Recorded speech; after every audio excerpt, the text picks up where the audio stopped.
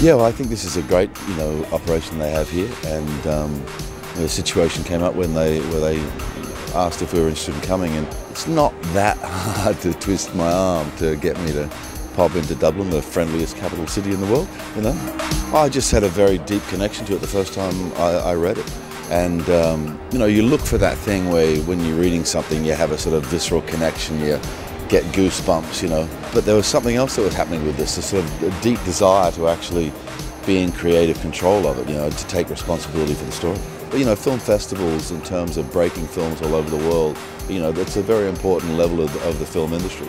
And I think people have begun to understand that in the last decade. And you see that with the success of so many independent films coming through and getting a critical response or an award response, it's a great place for film lovers to gather and celebrate their love of the art form.